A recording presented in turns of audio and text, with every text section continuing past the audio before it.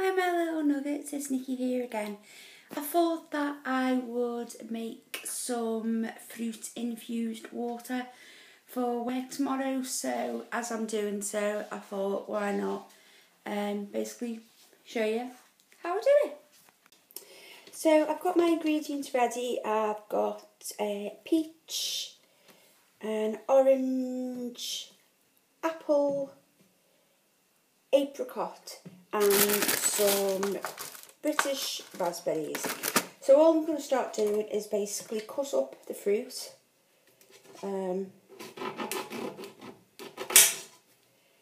like so, and we're just going to basically just put it in our bottle.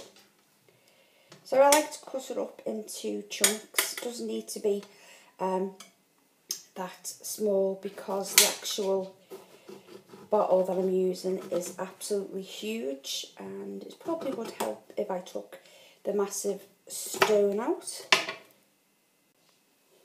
Right, that's out now. Yes, you can cut these up any way that you want. I'm just doing them really roughly. So you can basically just shove anything that you want in them. I like to put lemon in them as well, and limes and strawberries as well.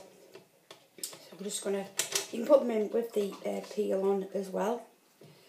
And I'm going to put this apple in. Hopefully it'll be okay. I actually got these apples from Powers Castle when I went yesterday. It doesn't look that good, so I think we'll leave the apple. And yes, so now I'm going to put them in this container, which is huge. Sometimes what I like to do is I like to fill it half full with water and then put that into the freezer overnight. So in goes all my fruit. Our peaches, our apricot, our oranges, and then our raspberries. You can actually squeeze these a little bit, so make them mushy so it releases the flavour a bit more. One left.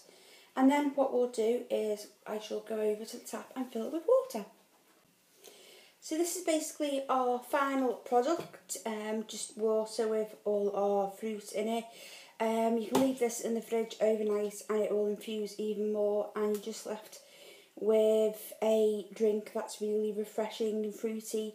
It doesn't flavour the water massively, it just gives a hint of flavour, but if you're really not a water drinker or a water lover, which I'm not, then it does help you get you know, your water intake which you're supposed to have.